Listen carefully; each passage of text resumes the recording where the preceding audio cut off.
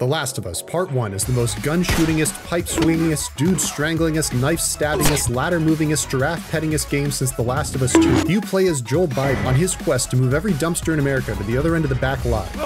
Incidental to this mission, Joel must escort a girl named Ellie across the country without being called creepy. To accomplish this, Joel will treat Ellie with disdain, then begrudging respect, then genuine care, demonstrated by some of the most powerful grunts since The Witcher.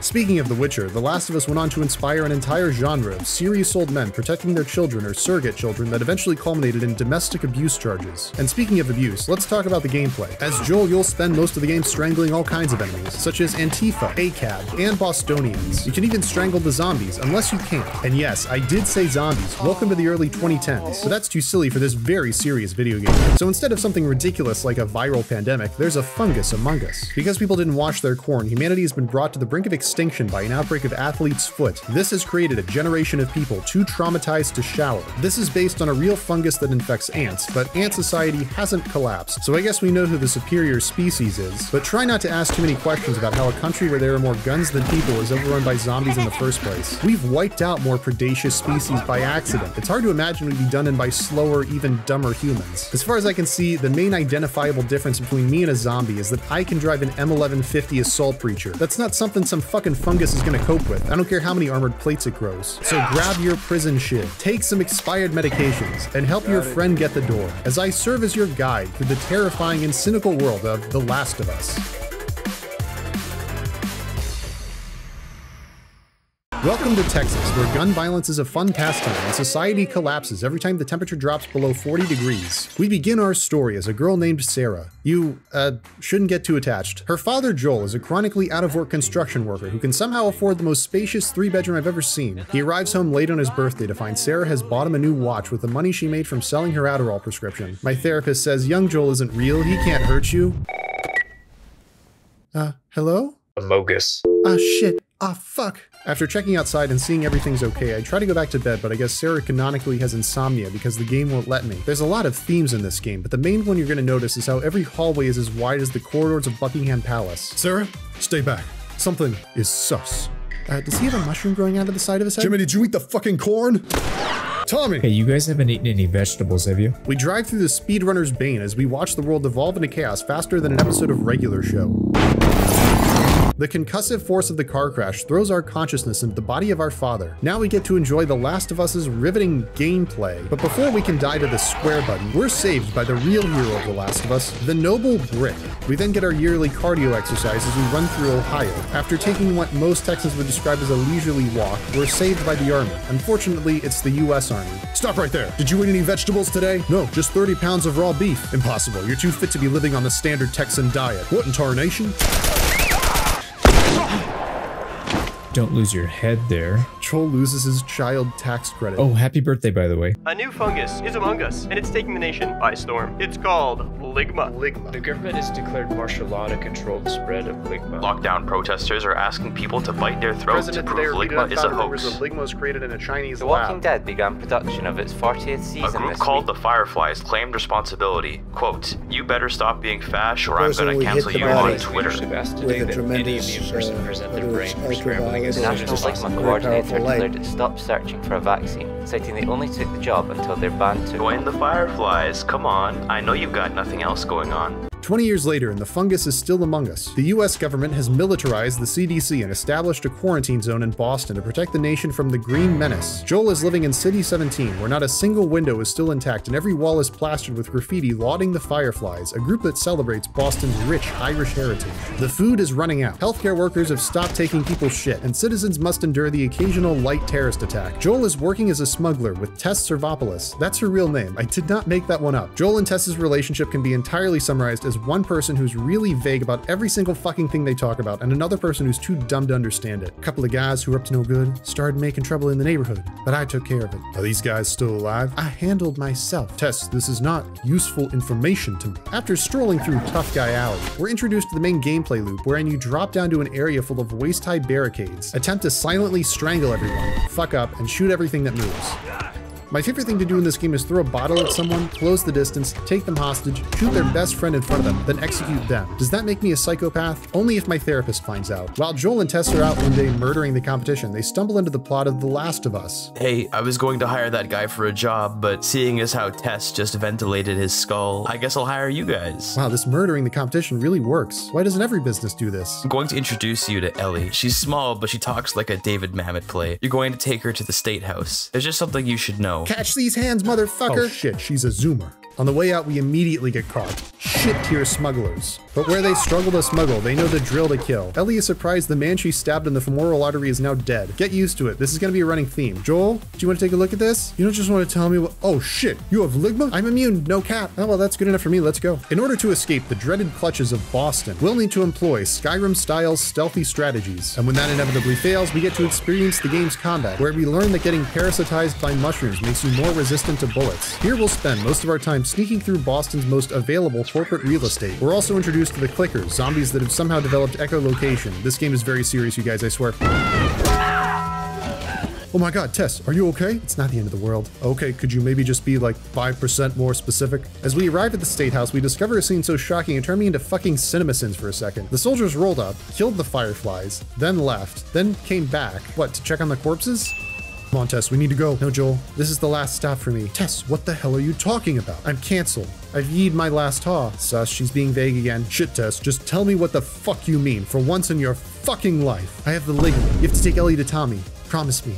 Promise me you'll be ambiguous about my death for no reason. In any other action game, you have to spend bullets to make bullets. But in the final of you, Joel's germophobia has given him an aversion to secondhand bullets, and he can only occasionally scrape together a couple of rounds from enemies who had just been unloading on him like he was in American high school. We enter the dank cave of Park Street Station, where we discover the valuable pallet-moving mechanics. You can breathe these things? I said no cap. I'm immune, on God. Immune or not, it's gotta be like inhaling cotton. All right, I'll take you to my brother Tommy's place. He knows more than me. He probably knows where the IRA is hiding. Just one condition. You're not allowed to ask me about my tragic backstory. Bet? I'm not sure what that means, but I can tell from context it's an agreement. All right, great. Let's go get a car from my friend Ted Kaczynski. Welcome to the town of Lincoln, or as I call it, the Iraq Experience. This town has more IEDs per capita than Fallujah because it's watched over by Bill, the patron saint of missing fingers. And now, to advance the plot, we need Bill to give us his car. To find him, we'll have to navigate the kind of smart, walkable, mixed-use urbanism it's illegal to build in most quarantine zones. Today, on the adventures of Joel and his favorite brick, we find ourselves struggling to survive in small-town America with a variety of environmental puzzles. Thank God the lumberyard has kept this place stocked with enough loose 2x12s to bridge the Grand Canyon. This is also the chapter where the crafting system will come into full force, and you'll start spending hours scouring every desk drawer and back alley for precious scissors. Holy shit, will you need a lot of scissors. However many scissors you find is never enough. You can also find random prescription medications that make you hear farther instead of giving you diarrhea. This town has a lot to explore, and I can't imagine this game being as good if I missed a single second of it. There are people who speedrun this game, but that feels like speedrunning fucking American Dad. 80% of the enjoyment in the first of them comes from the story, and you have to give yourself room to experience it or you're gonna feel like you're suffocating to death. After getting fridged and discovering the infinite ammo hack, we're saved by the absolute unit of a man, the big Chungus himself, and he's Shrek. He's just fucking Shrek. Somebody!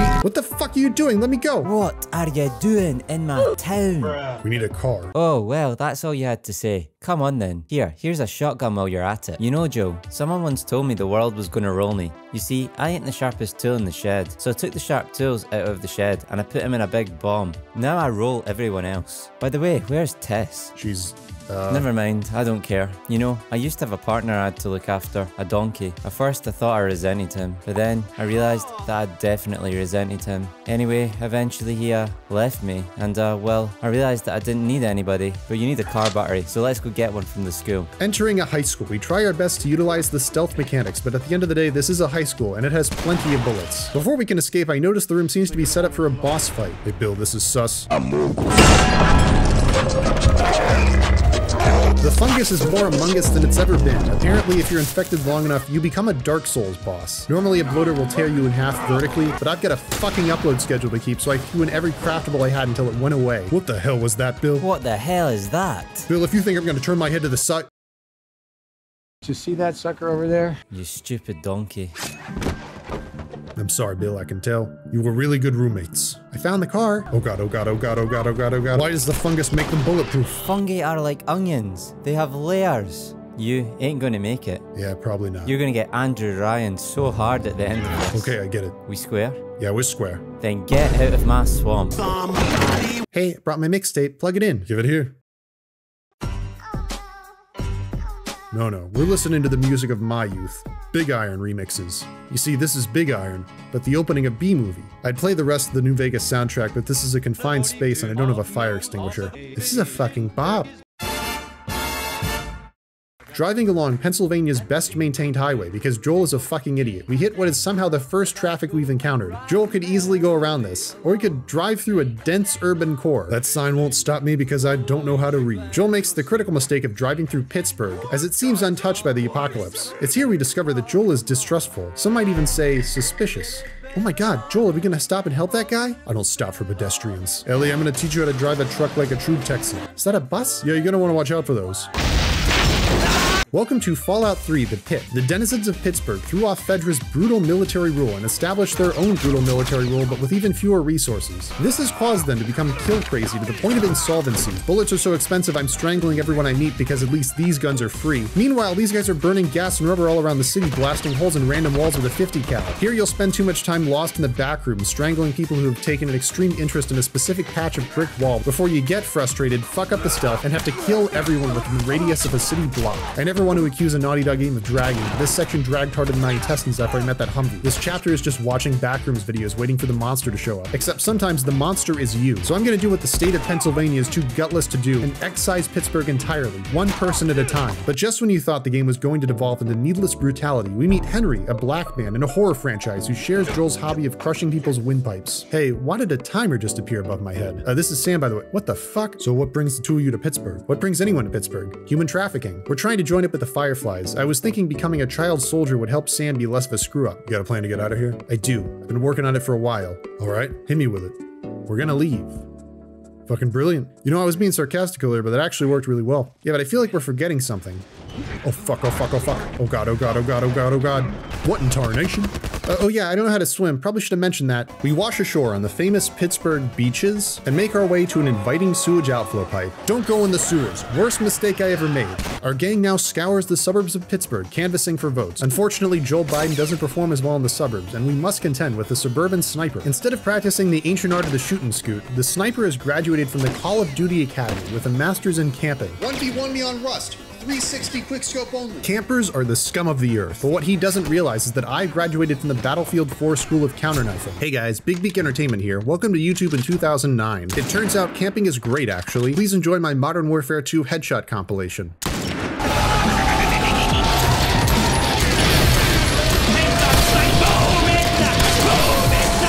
Imagine if they took me down right now. They'd be insanely embarrassed that they spent 30 squillion bullets and their armored car taking me down for about 6 arrows in their toilet's U-bend. You know, Joel, when this timer first appeared above my head, I thought, like every other black man in a horror franchise, I was gonna die horribly. But now that we're here, safe at this radio station, I'm starting to think that maybe I'm not defined by this timer above my head. Maybe tropes don't define our existence and I can just focus on being the best big brother I can be.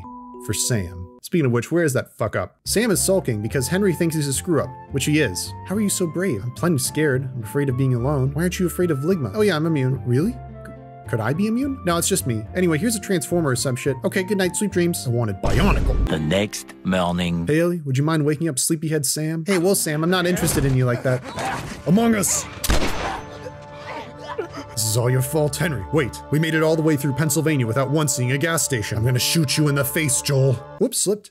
Well, that was fucking weird. And then nothing happened for 4 months. Welcome to Jackson County, Wyoming. Nothing of interest has happened in the last 1,700 miles. We were robbed of Joel and Ellie's adventures through fucking Iowa. They apparently walked the entire way from Pittsburgh to Jackson over the course of 3 months. That's a 2-week bike ride. Did the virus destroy all bikes? Or would Joel rather die than be seen on a bicycle? Either way, it's safe to say American car culture has outlived America. Are you complaining about the small-mindedness of literary apocalypse settings again, big brother? Tommy, you look old. You look like you've been on a journey of self-discovery. We've got ourselves a stable, non-cannibal community here. This is my wife, Maria. She's not that interesting. Come take a look at my hydroelectric dam. How do you deal with infected? It's called a phalanx. Every now and then, the boys and I line up with our sarissas, and that pretty much solves every problem we've had so far. And that works? It will until one of them figure out how guns work. I can't believe the army never thought of this. It was literally designed to counter fast, disorganized hordes. So we do that for the zombies, and usually we can tell when we're about to fight humans because because there'll be a suspicious amount of chest-high walls. Yeah, actually, I noticed some on the way in here.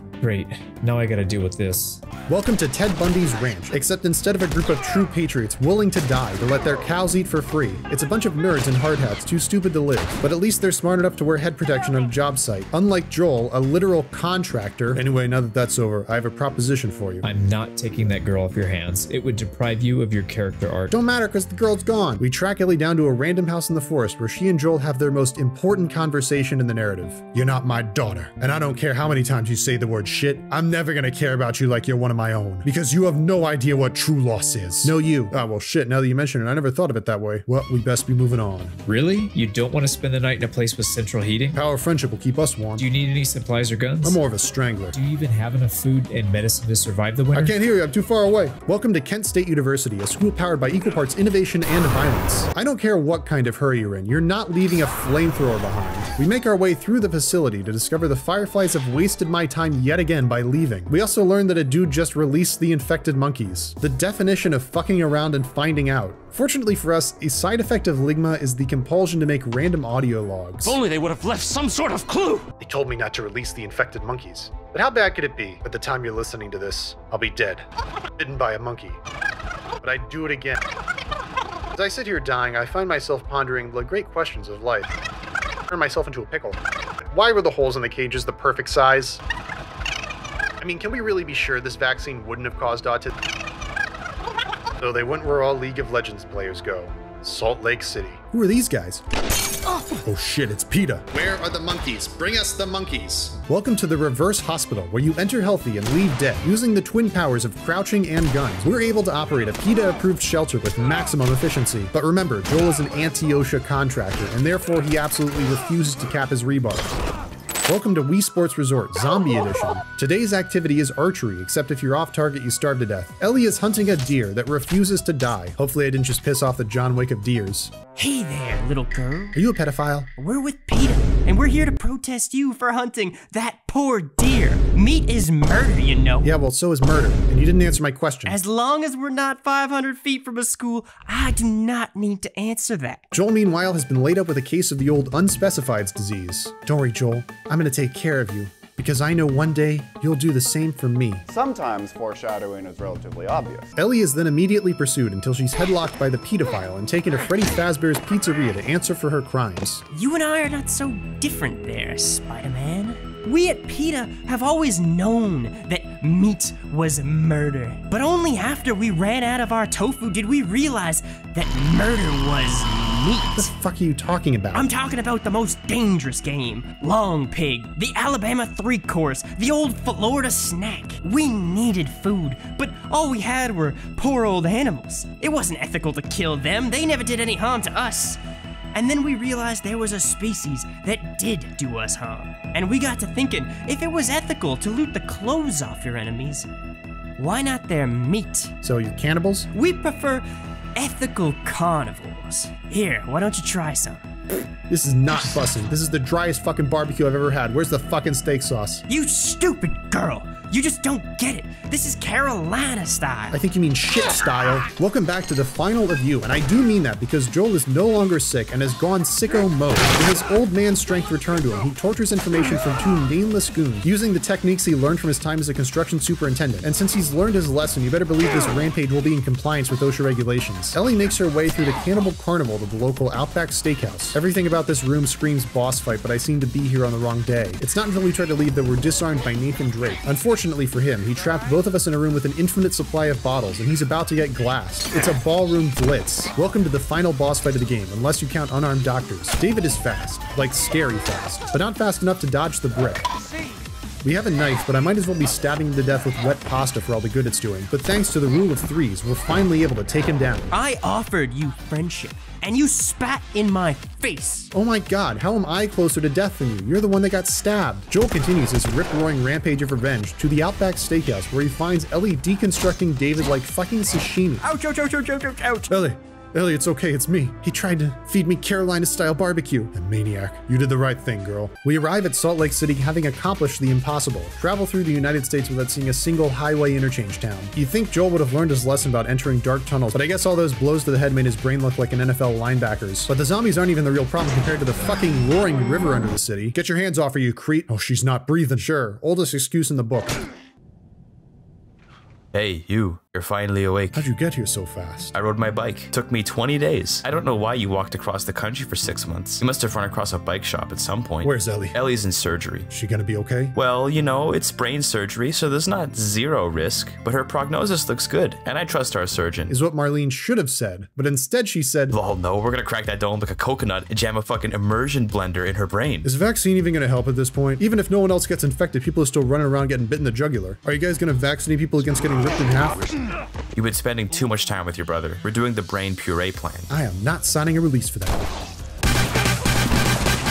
Welcome to the final chapter of The End of Everyone, Part 1. Finally, I have acquired a gun fit for a true American rampage. And I didn't leave any witnesses, so there's no way anyone could trace this back to me in 10 years and hunt me down in an epic quest for vengeance. Hey buddy, what you got there?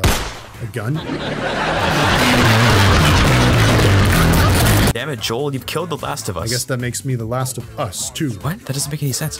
You know, Ellie, I think you really would have liked my dead daughter. Of course, she'd be like 34 now. Then again, she could have ended up being really homophobic for all I know. Joel, swear to me, there is no cure for ligma. Ellie, I swear to you, there is no cure for ligma balls!